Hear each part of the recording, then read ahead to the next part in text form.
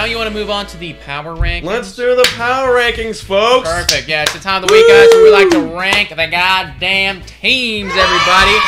Coming in at number 10, we have the Milwaukee Brewers, 53 and 43.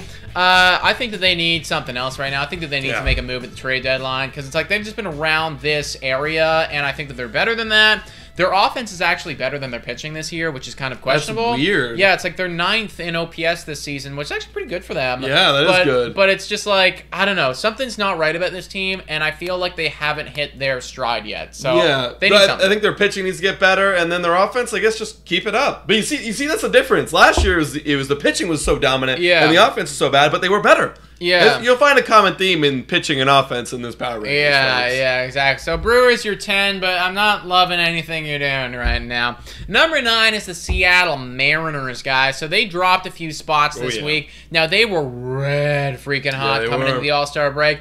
And it just, like, this was a bad, like, this is not the way that I wanted them to enter into the second half. They got swept. They got swept by the Astros, you know, and I know it's the Astros. But this is the team that you're going to be playing. This is a potential team that you could be playing in the playoffs, right? It's like, if you're going to get swept by that, like, you got embarrassed after you were 14-0. Yeah. Like, come on, you got to do better than that. Kind of the worst time for an All-Star break, in my opinion, because they got caught off guard. Yes, they absolutely got caught off guard, but that's why you're going to find Astros a lot higher than the Seattle Mariners, and you got to beat a good team eventually, right? So getting swept, not good enough.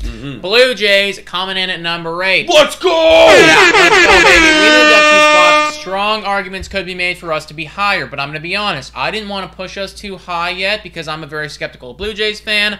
I don't want to, like, overreact right now and then have to do the same thing with the Mariners and drop us down. So I'm moving us up slowly. I'm moving us up steadily right now. And there are some reasons the team ahead of us, you know, and the multiple teams ahead of us are going to have some better pitching than we do. Pitching is still questionable for me, but obviously offense is really kicking ass right now. We're 3rd in OPS. Yeah, absolutely. I can't agree more with that. Like, pitching is the name of the game, and everyone is way better. Number 7, this is a guy that's have a better pitching. Surprisingly, Tampa Bay Rays. They're 4th in ERA. And they have a very similar record. They only half a game back from us, but they are ahead of us just because of that pitching. Yeah, exactly, right? Like, Tampa Bay Rays, they're just fucking pesky guys, and, like, we haven't really been able to annihilate them at all this season, and I just want to, like, you know, I just want to crush that freaking mosquito that keeps bugging around your ear and stuff. And you have 4th in ERA with no confirmed ace. Like, who? Well, I guess Shane McClanahan. Yeah, Shane McClanahan. But it's like, who else is on your freaking team? You know, like, what is going on there? So yeah, you guys are really good at baseball, and I imagine that we'll see you in the postseason. Who's number 6? Number 6 is the San Diego Padres. They're 54 and 43. Now they've been just kind of going like average. They're 5 and 5 in the last 10. You know, they did move up 2 spots this week. Yeah. But yeah, 8th in ERA. That's the big note. And also too, I think part of the reason why they're a bit higher right now is one, Tatis is beginning that rehab. Like, he should be coming back sooner rather than later. And I just know that the San Diego Padres, they are going to make moves come trade deadline. Like, if they do acquire a Juan Soto, for instance, like,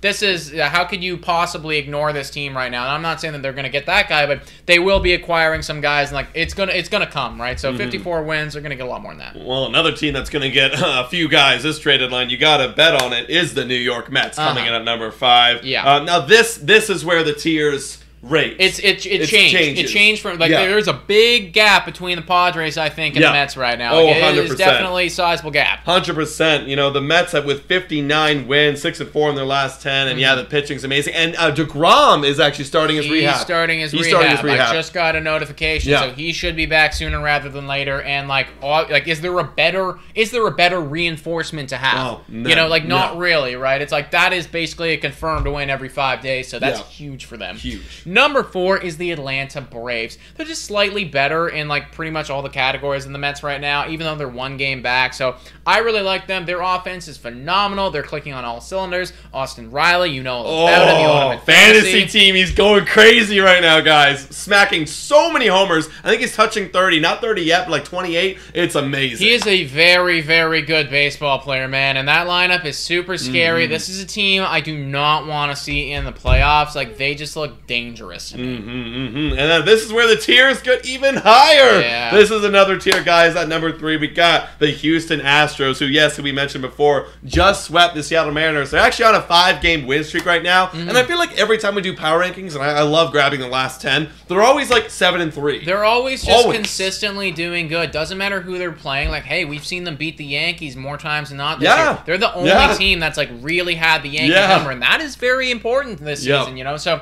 they've been phenomenal, man, across the board, pitching and offense. They're great. They just swept the hottest team in baseball, you know, coming into this thing. Doesn't matter who they face, it seems like they can beat them. They can beat them, dude. Number 2, and finally dethroned, is the New York Yankees, man. Yeah. Finally. I mean, like just the other team in front of them. I mean, you guys know who it is, but like they're just catching up in the record-wise. Yankees are still doing very good. I don't want to take anything away from them, but they're just not as dominant as they were like in June. They feel like in the last 3 weeks they've been playing 500 ball. Again, grab the last 10. It feels like 5-5, 4-6, 6-4. Like it's like they're just 500 ball, and they just also lost Michael King. Exactly. Huge piece of their bullpen, so they drop a spot because look, they're just kind of just doing okay. And the team that's in number 1 is the hottest team in baseball. Yeah, LA Dodgers. They're number 1 in ERA. They're number 1 in OPS. They're 9-1 in their last 10. It feels like they're always like 8-2, 9-1. Like just fucking so good at baseball, man. And like again, you want to talk about teams that are going to acquire people at the deadline.